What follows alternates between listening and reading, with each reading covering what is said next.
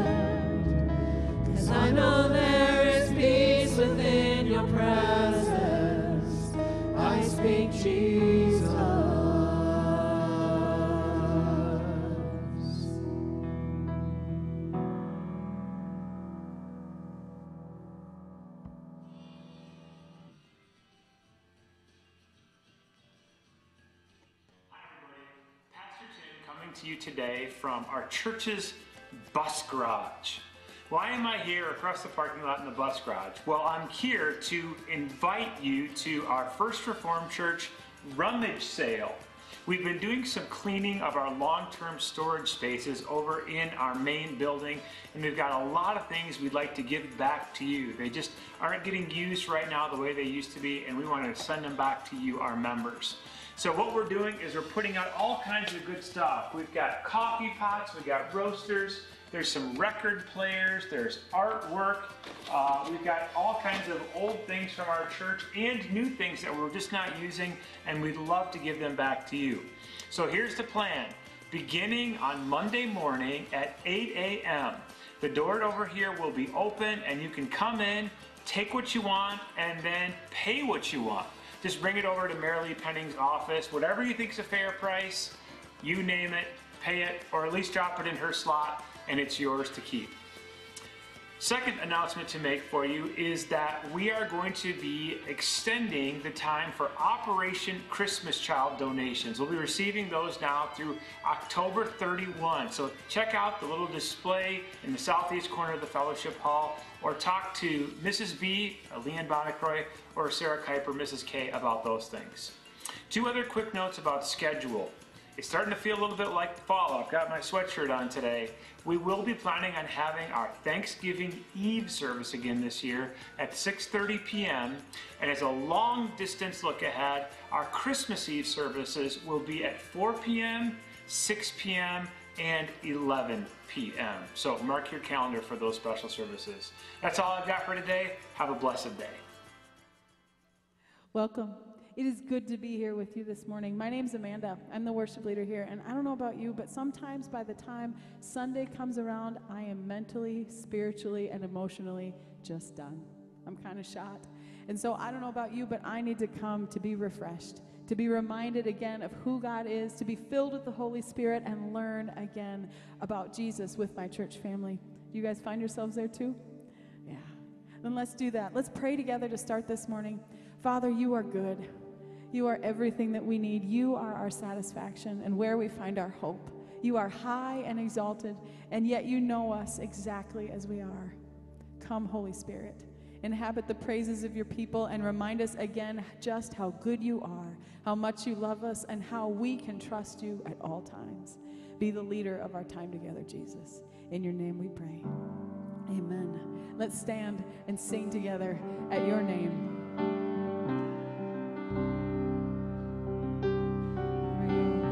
Your name, the mountains shake and crumble. At your name, the oceans roar and tumble.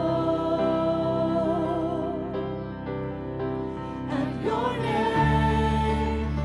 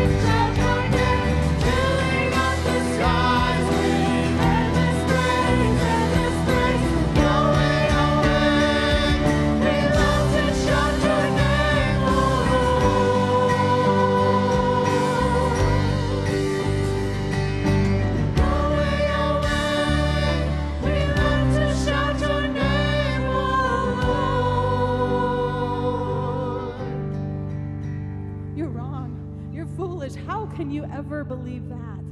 Those are the things that this culture tells us every day as Christians, every single day. But friends, we say with the writer of Hebrews, we are not those who give up hope and so are lost, but we are of the company who live by faith, and so we are saved. We do not shy away. We do not back down. We stand firm, engaging with those around us, declaring again the truth that Jesus is King of Kings. Jesus is Lord of Lords. He is the answer to the world's deepest need. Let's sing together, Raise a Hallelujah.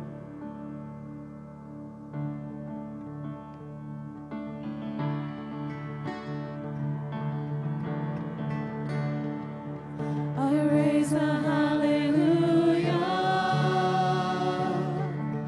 in the presence of my enemies. I raise a hallelujah louder than the unbelief.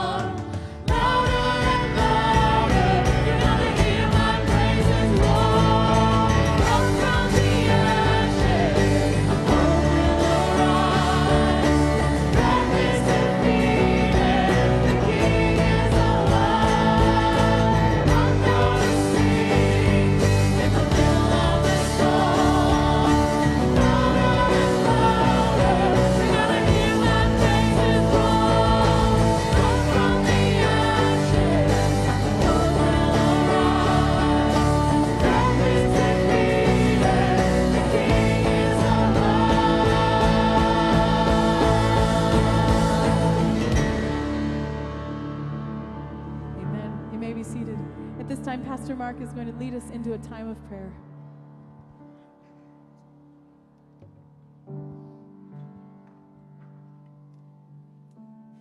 Let's pray together. Lord, today we declare our dependence on you. And we come before you with our praise and our thanksgiving. Lord, our worship, our very selves, our soul, Lord, laid wide open for you. Lord, without a doubt, there's a mix of emotions, a mix of feelings as we gather in worship, of that of praise and worship and adoration and love, and that of maybe fear, sadness, and pain. Lord, we come before you here today, recognizing that your love is greater than all of those. And we worship you because you first loved us. Jesus, you came to earth, sent by the Father to be our Savior, our Redeemer, our friend. Lord, as we worship you here this day, and mindful of the season, as October is coming to an end and soon November is around the corner, fall transitioning to winter, we're mindful of how the earth is filled with awe at your wonders. Where the morning dawns and the evening fades, it calls forth joy. And Lord, according to the psalmist, you care for the land and water it, you enrich it abundantly. The streams of God are filled with water. You provide the people with grain, and so you have ordained it. You drench its furrows and level its ridges. You soften it with showers and bless its crops. You crown the year with your bounty, and your carts overflow with abundance. Lord, we praise you for your goodness and how you care for us each and every day. Lord, this morning we pray specifically for Laura Brandt recovering from a fall. Lord, bring healing to her body. And Lord, we pray for Diane and John Van Wyk. Lord, we express our sympathies and our love to Diane at the sudden loss of her sister this past week. Lord, we lay these before you. We give all of our feelings to you, Jesus, our Savior, Redeemer, and friend. And all God's people said, amen.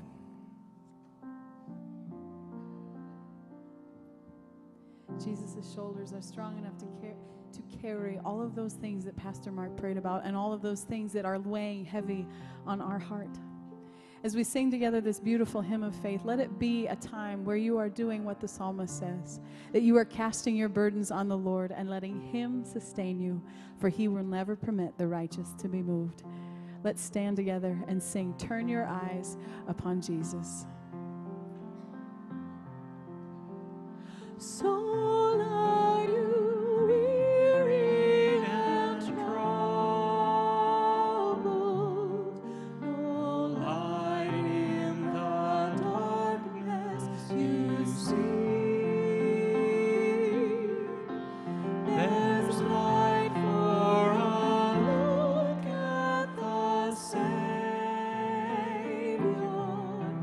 and life for abundance.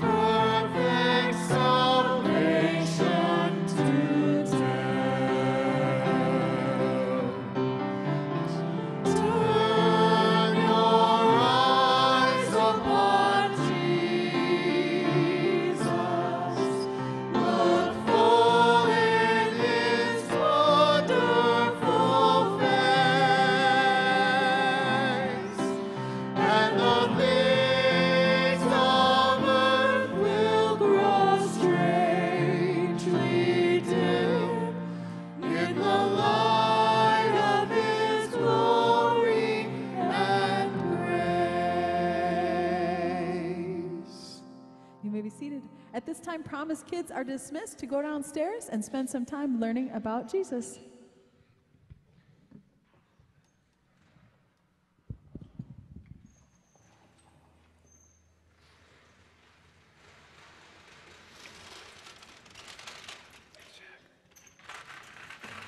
Perfect, thank you.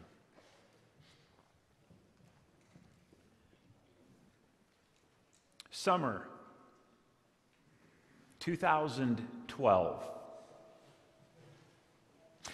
It was an otherwise unremarkable day in the southern Russian province of Tatarstan until local police made a discovery that was both extraordinary and terrifying. Deep beneath the basement of a Muslim cleric's house, local authorities discovered an underground village housing 65 men, women, and children. This subterranean complex, which was compared to catacombs by the investigators, went down 8 levels deep and contained vast numbers of rooms, many of which appeared to have been dug directly out of the Russian soil. This cleric, known to many above ground, was an 83-year-old named Fizrakman Sattarov. As a young man in the 1960s, Sattarov had interpreted the sparks coming from a trolley cable to be a sign from God. And he began to build out a cult which placed himself at the center. Over time, this cult became more and more suspicious of society and increasingly withdrew from community life until in the early 2000s, Sattarov declared that almost all of his members must move underground into an anthill-like colony located beneath the town of Kazan. There, he believed he and his members would be protected from the sinful and wicked influences of the outside world.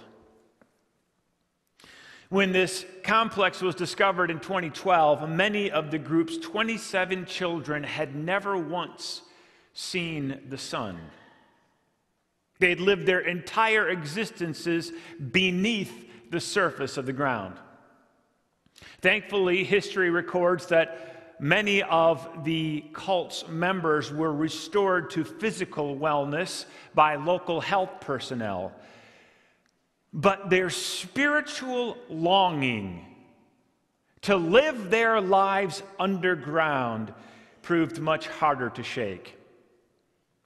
In fact, when municipal leaders ordered the entire complex to be demolished, some of the members of the sect vowed to throw themselves in front of the bulldozers rather than to see this underground lair, their religious safe haven, destroyed. Now, there may not be a more extreme example than the cult of Sattarov, but there is an impulse at work in this story that's probably a little bit more familiar than we'd like to admit. It's all about taking your faith underground, being an undercover believer, if not physically, then metaphorically. This is about turning away from society, recoiling from a broken and confused world to withdraw into a private, safe spirituality. And you don't need a spade or a backhoe. You don't have to go underneath the surface of the soil to know what I'm talking about. Today's message, our 7th in the Big God series, is all about making sure that our Christian faith remains above ground and engaged with the world around us. I've entitled this talk, Lift Up the Manhole Cover. And it's a discussion about the relationship that you and I are called to have with society around us. This is the question: what does Reformed Theology envision to be the proper relationship between the church and culture?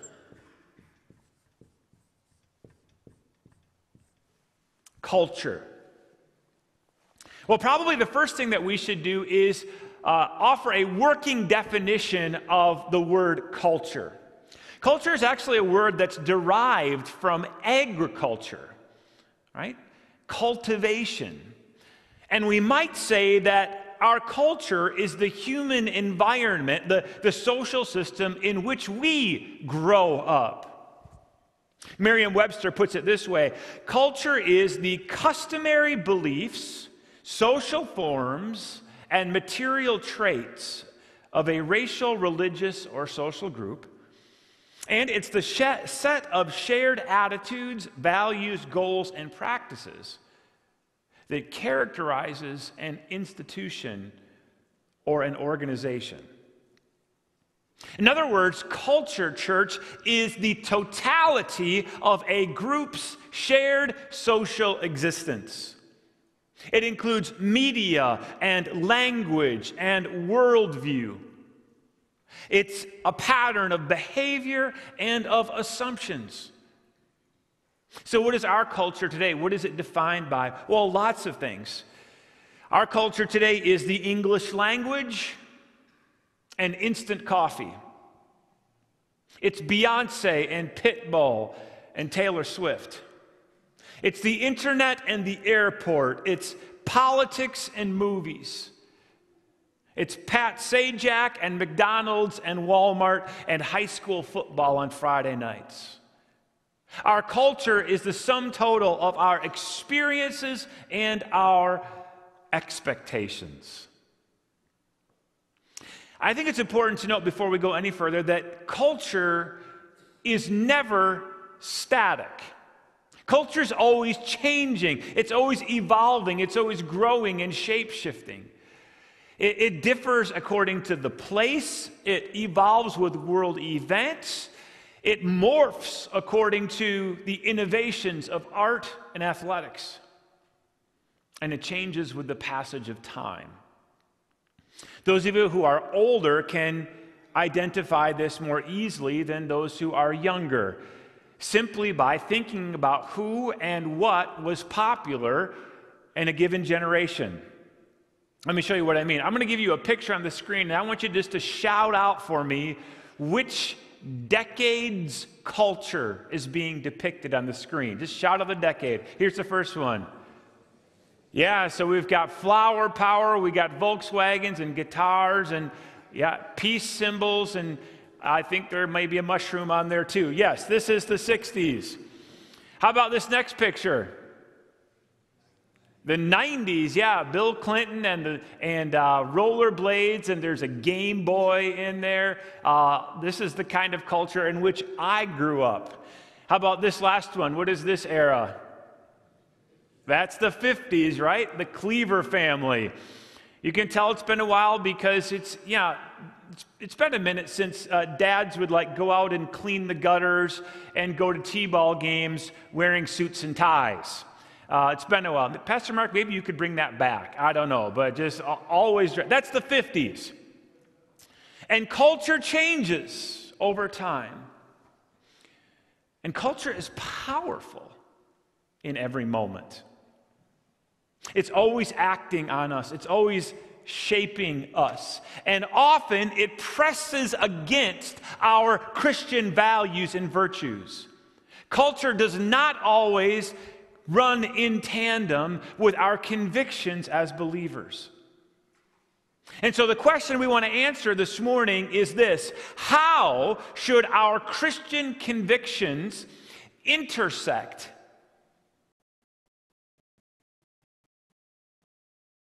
with our cultural experiences?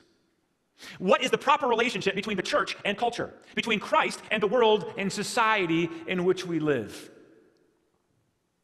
Around 70 years ago, a Yale theologian named Richard Niebuhr made a well-known attempt to categorize how Christians in different places and at different times have answered that question.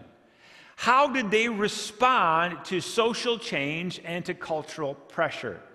Well, I don't have time to go deep into this rundown, but I would just run down a couple of things that Niebuhr said have been the responses of Christians to culture throughout the years. Some have said, and let's just use the cross as our symbol, that Christ should be above culture, that the church should direct how culture operates.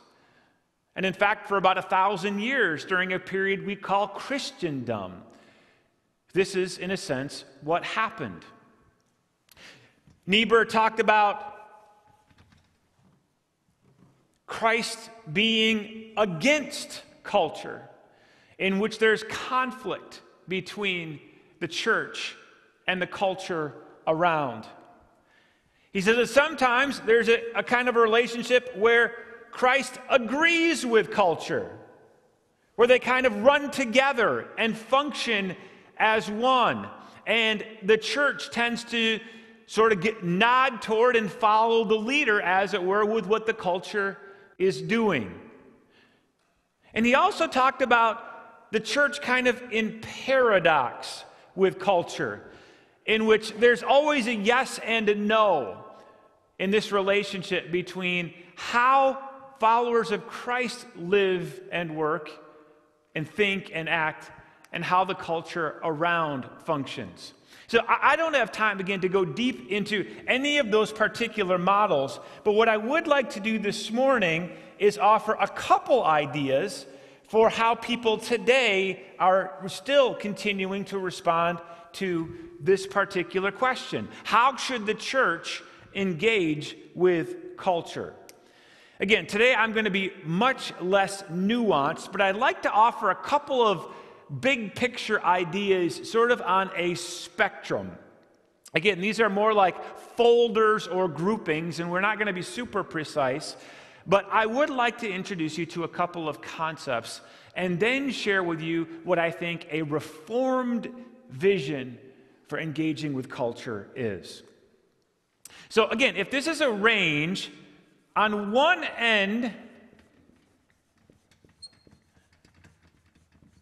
of the range, we have the idea of assimilation.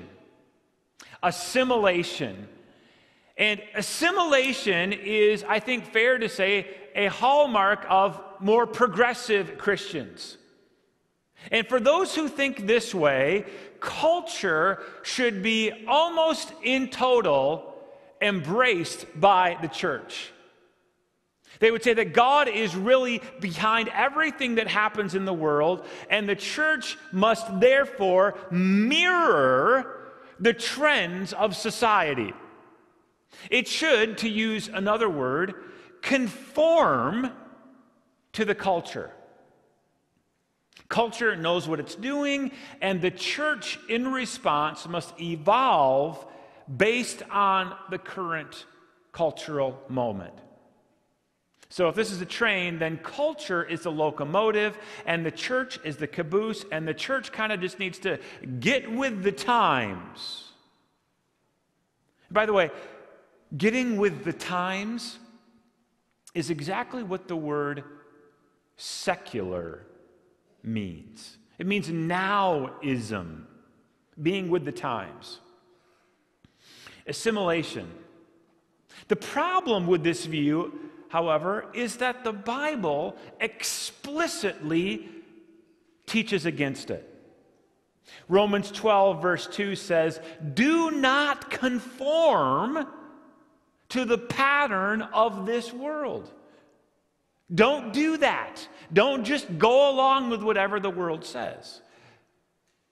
And I think you'd agree that there are aspects of our culture that we as believers cannot tolerate, we cannot support, much less copy and obey.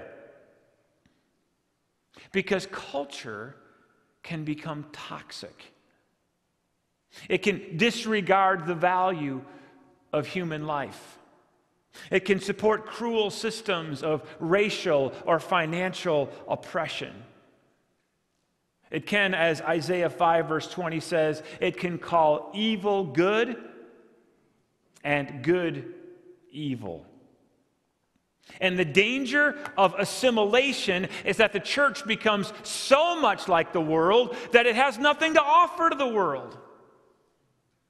No word of redemptive contrast to what the world is saying. No distinctiveness, and therefore no hope. Assimilation. Now, at the other end of the spectrum, we might say,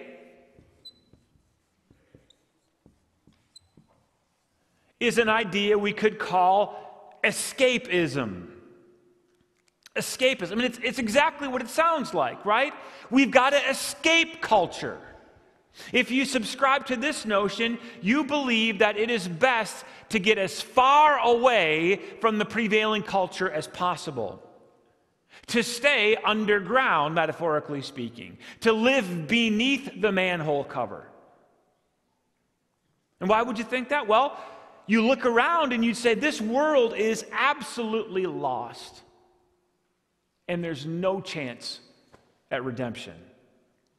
Culture is dangerous, and more importantly, it's infectious, and we do not want to be contaminated by our culture. These folks, you might have guessed, tend to be far more conservative in their worldview. And among the escapists historically have been, well, you can think about this, right? Picture this. Monks and nuns who leave society and go off to live in the wilderness because they don't want to interact with it. And in slightly less escapist versions, you have separatists like the Amish and the Quakers and the Mennonites. Just got to get away, run away and hide. But scripturally speaking, there's a problem with this view as well. Mark chapter 16, verse 15. That Jesus there instructs his believers to go into all the world and preach the gospel to every creature. Go into the world. Don't run away from it. Don't hide from it. Don't try to escape from it. Actually go into that world. So assimilation and then escapism. Now, you might look at this whiteboard and hear these ideas and you think, okay, Pastor Tim, those are like total and polar opposites, right? They have nothing alike. And in one sense, you'd be correct. If you viewed these people day to day, hour to hour, you would see vast differences in actually how they go about their lives. But here's the twist I want to suggest to you, First Reformed Church. I actually think that these two perspectives, these two reactions, actually have a common theological center. Because I think that both of them sell short the power of the gospel. Because both the secularists and the separatists seem to assume that the church is not strong enough to hold up in the midst of culture. Assimilation says we're never going to win, so let's just go with the flow. Escapism says we're never going to win, so let's head underground. But don't you see, both of these perspectives imply culture's going to end up winning no matter what. So in one form or another, let's wave the white flag and concede. And I'm here to tell you this morning, church, that Reformed theology will not give up ground that quickly.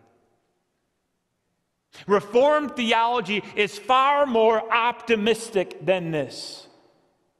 See, the real contrast is not among these two, but between these two and Reformed theology. And the model that many Reformed thinkers hold is gospel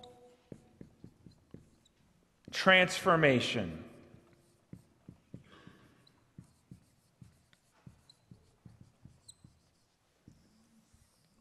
Engagement with, but never concession to, the culture around us. In this vision for cultural engagement, the body of Christ lives in a dynamic relationship with culture, so that the church is always presenting its gospel witness to society, and so that culture teaches us and informs us about the best means and methods for that witness. And if you've been following along in this series on Reformed theology, you probably have a sense for why this would be the Reformed view. This way of looking at God and people and the wider world is an implication and an outgrowth of some of these other theological themes upon which we've already hit. Quick review. We believe, do we not, that God is sovereign over this whole planet. And He's interested in all of it. We believe in Christ alone as Lord over all. And we're sure that all things come together for His glory. We believe that all persons in all places, even those who disagree with us, are made in the image of God. We believe that sin is strong, so we have to be wary, but we believe that Jesus is stronger, so we don't have to be afraid. This is an implication of Reformed theology, but it's also a very clear direction from our leader himself. And one of the best and tightest expressions of this vision for engaging culture is found in Jesus' prayer for His followers, His disciples, and us, that's found in John 17. Look at these verses. He's talking about us, are not of the world any more than I am of the world. My prayer is not that you take them out of the world, but that you protect them from the evil one.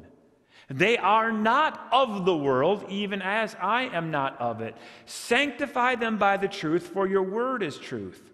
And as you sent me into the world, I have sent them into the world. Have you ever heard that old Christian saying that believers are supposed to be in the world, but not of the world? That phrasing isn't exactly in the Bible, but I think you'd agree with me, wouldn't you, that John 17 is pretty close?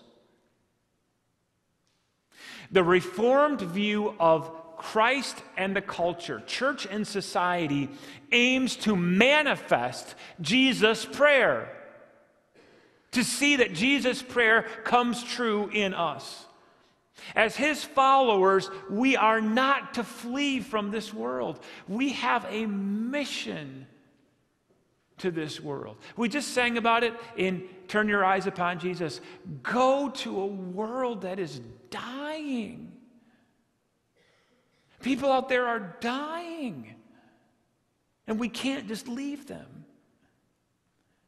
And at the same time, we are not to be conformed in total to our culture, but rather to be sanctified by the truth. We will not live in the dark when the world needs light. We won't blend in when society needs a courageous contrast. And the Reformed understanding of the gospel is a confident understanding. We believe that the gospel is beautiful and winsome, and also that it is strong and transformative, and that it must be proclaimed in our society today. So as a result of all this thinking, the conclusion is, and I hope you'll come there with me, that Reformed Christians live among and amid our culture. We celebrate the many good things that come from our culture. Medicine and art and health technology, things like that. And as we participate ourselves in these projects, as we run for political office, as we write music, as we improve our roads and highways, we do so beginning from the starting place. A fundamental conviction that Jesus is in this world, reconciling it to himself. And that we are ambassadors and agents for Jesus, attempting to bring our culture into a closer relationship with him. Now, time is slipping away, so what I'd like to do is end with just a couple of implications for this. What do you do with this? What does this mean? What will this look like for Reformed Christians? How are we to live in a culture that is increasingly non-Christian?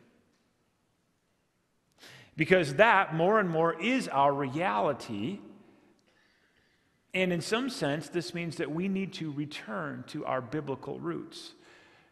Because in those days, just like ours, non-believers vastly outnumbered the believers. So 3 just quick closing observations and implications. You might want to jot these down in your notes.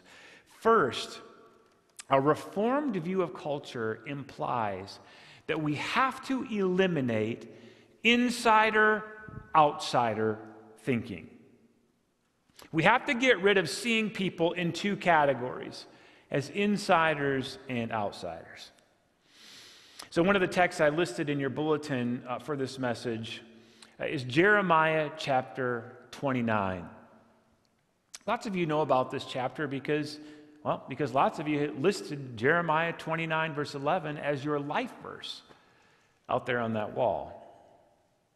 So I'd like to actually begin a bit earlier in that chapter to show you actually where Jeremiah 29 is pointing. I'm going to show you the context for that verse.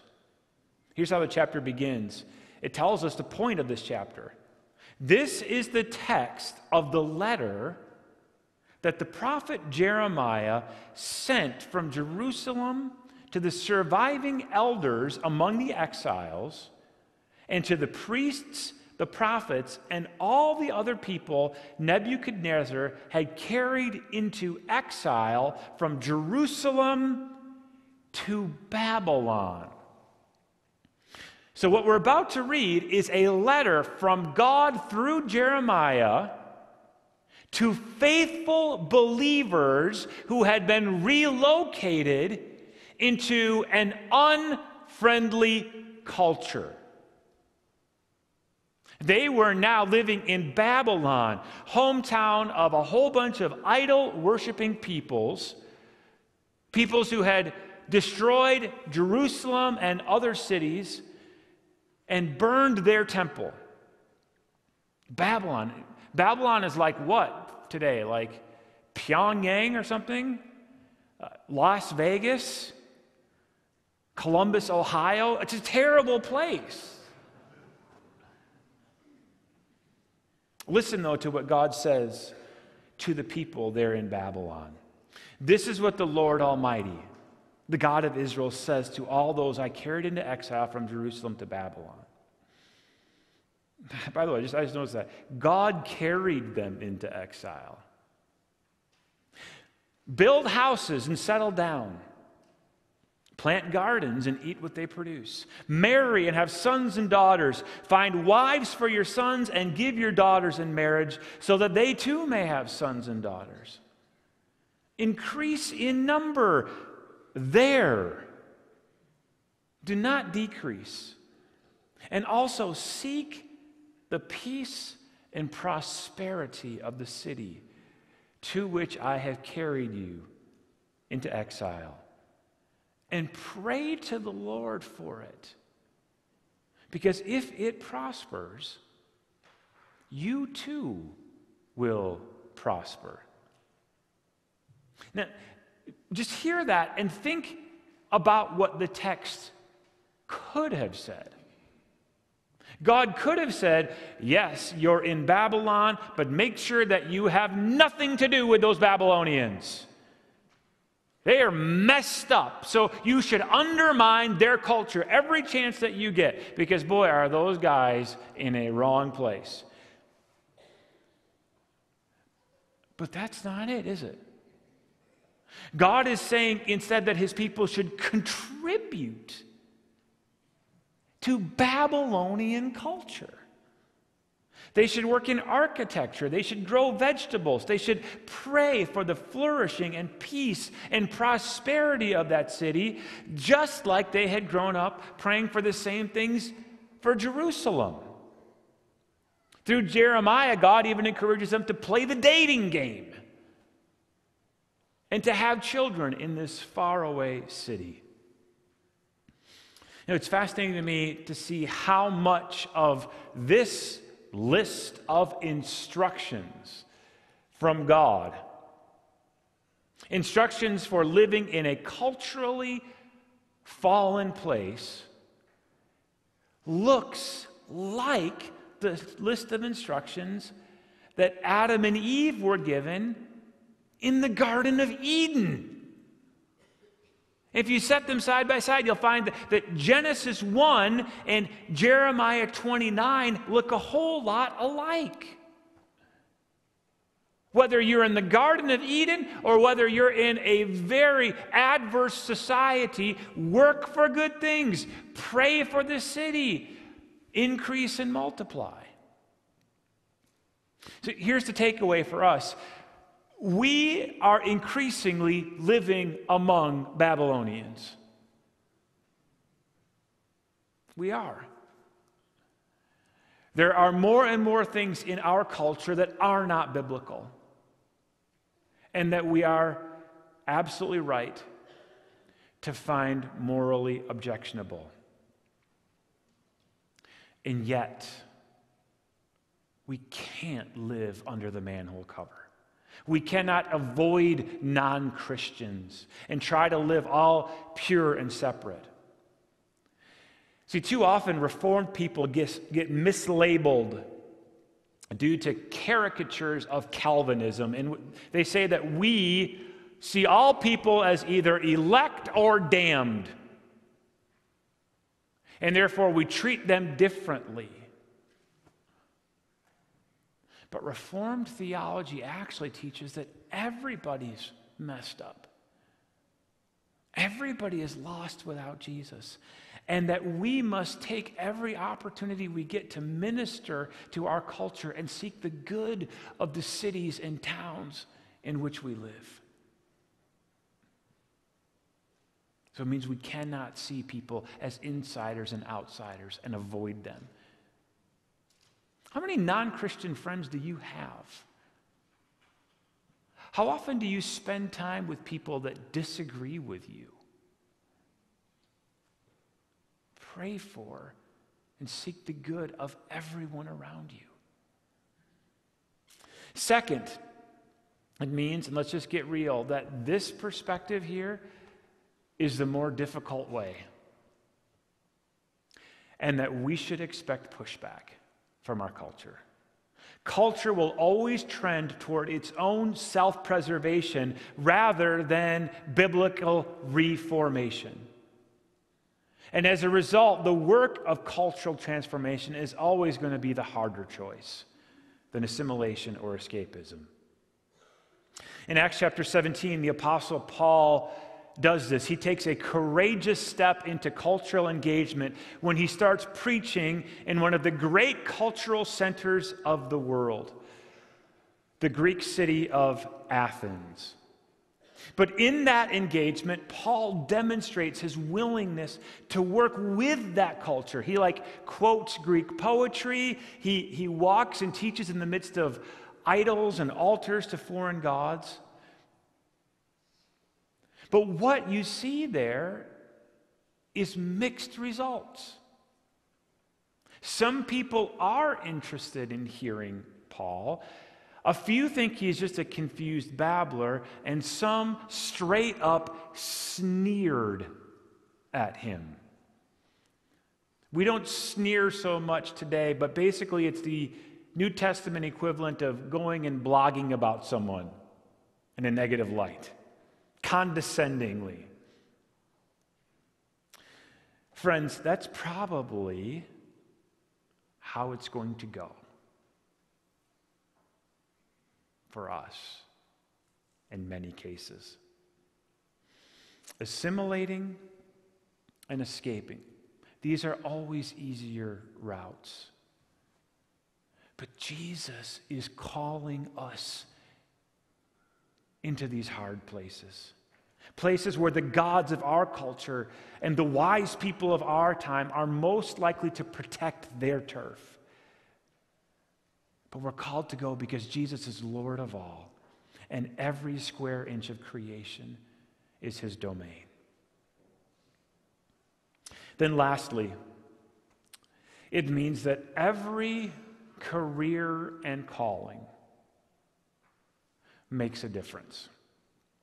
Did you know that prior to the Reformation in Europe, there was this line of thought that some professions, typically the ones that involved reading and writing, were way more important than all the others? If you could read or write, then you were in a profession that really counted.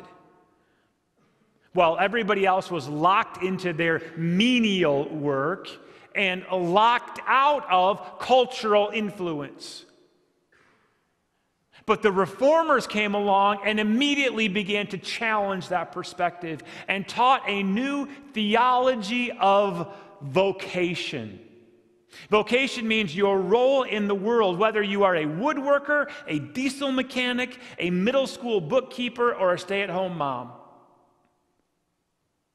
You can make a difference.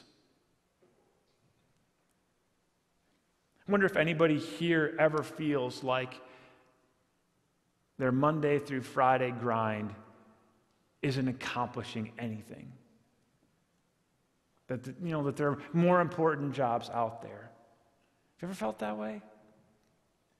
Reformed theology teaches that a plumber who goes to work for Jesus is of greater importance than a president